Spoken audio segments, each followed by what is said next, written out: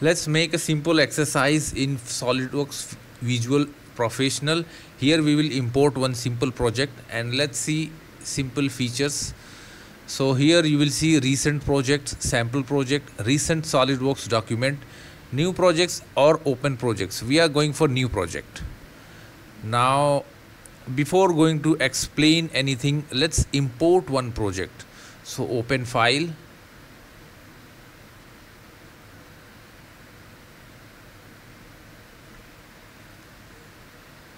And import.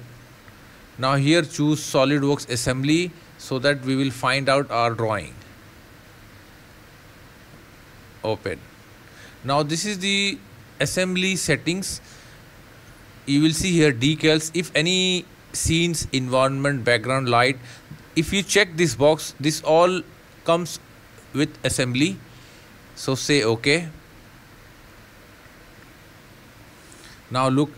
At center, this is called render viewport. All the rendering or final or output you will see in this screen. Now at top you will see this is main toolbar. You can control or do the rendering with the help of these tools. And at bottom you will see here this is called heads up display, provide quick access to information. Now your right side you will see this is palettes, all the settings for the project you can do it from here.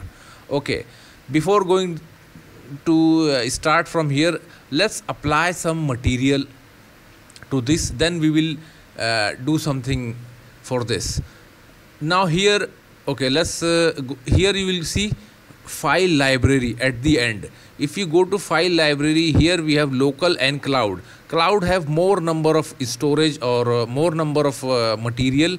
So let's go to cloud.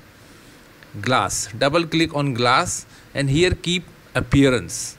For background you can choose plates and camera options also here, environment also here, and there are many options. So we are in appearance. Now let's apply. Now this is blue. Let's apply to drag and drop. Just simply, this is so simple. Now let's click with left mouse and drag this material, let's say to this part. Now let's check pink glass, drag this to this part. Similarly there is a red, drag to, okay, let's say this one. Now there is some green also, green glass, okay, light or dark blue, something light blue, drag to this, and at the bottom you will see yellow glass. Now we already applied all the materials. Now go back with the help of this to parent library. Now let's come to model. Now if we drop down and if you check here, you will see all the model here. Now you can use to change the visibility and model data from here. Let's say this one. Now here if we uncheck this visibility, see one model is disappeared, visible. If we say disable, it will disappear permanently. Even you can apply faded and it will fade. Even though here one option called opacity, let's say 50%. It's, see, let's keep 100%. Now you can do some more thing also. Now look, now with the help of camera tools, zoom, just okay, pan, drag somewhere here. Now in transformation, let's say we selected one. If you want to rotate this, click this one and see this is rotated. Press Ctrl Z. Even you can change the scale also. See, the scale is going to change. But let's this one enter. That's it. Now many more things you can, even texture also you can control from here. In advanced physics, you can do it many things from here. Now let's come to appearance. Appearance shows all the appearance added to the model. Here let's say pink. Now you can change the color density, let's say 10 to see the color density going to change. Roughness 0.2 to something different you can add, do it from your side. 0.2, 20. Even though color you can change it from here. See, the color is going to change. Cancel. Again edit original, or let's say the color full. Even if you know the RGB number, you can simply put this RGB color, CMYK color.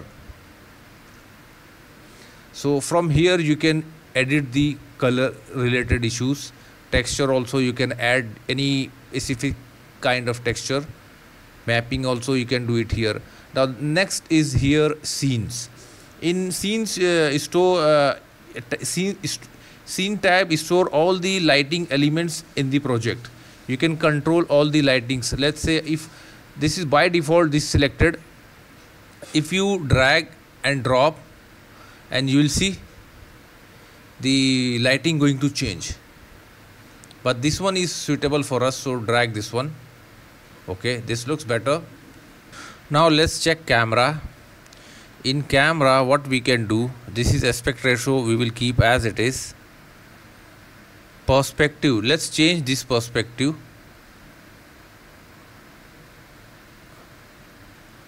Okay, this look. Now let's come here. You will see here render selection. Now first one, if you see preview, this is a very quick render. You will get instant real-time view. The second one is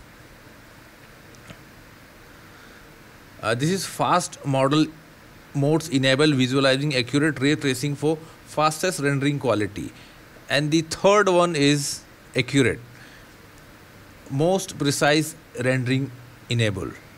If you want to rotate this assembly, just simply activate this, play, and see this is going to rotate. Again pause, exit, and see we rotate in a way. Now this is also, if you select model, you can select all together, all parts together. If you select only part, you can select one by one each and every part. If you select this one group, so with the help of control key you can select more than one part. Now here this is the camera tool. You can rotate, you can activate pan tool, just move your project. Now this is zoom, just press left mouse and just move your mouse and see this is going to zoom in, zoom out. Now this is the view. Let's say if you want to see top view, bottom view, right side, left side, isometric. Okay, this is the view. What, let me choose zoom tool. Fine. Now let's go to output tool. Now first assign the name, bottle opening. Now next assign the location for this, then file PNG format, JPEG, we are going for PNG. I want to do rendering.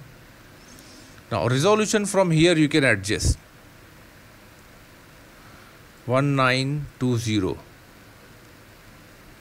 1080.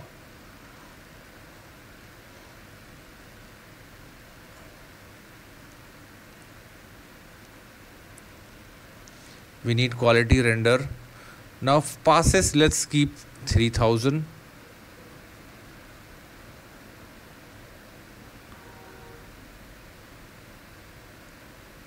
Now this one 1920. We want a higher size. Start render.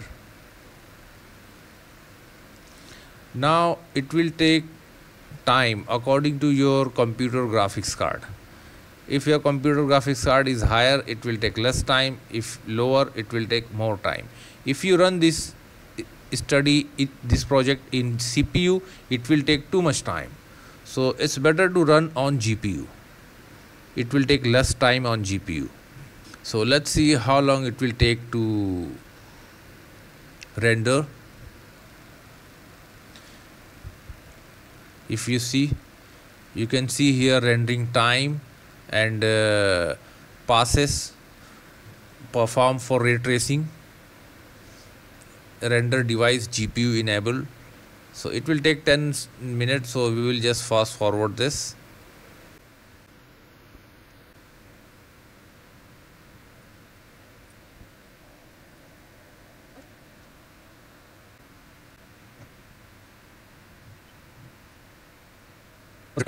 See, this is our final result. If you keep more number of passes for ray tracing, it will show you more accurate result. So don't forget to share and like our video, and please subscribe our channel for more video and more projects in SolidWorks. Thanks for watching.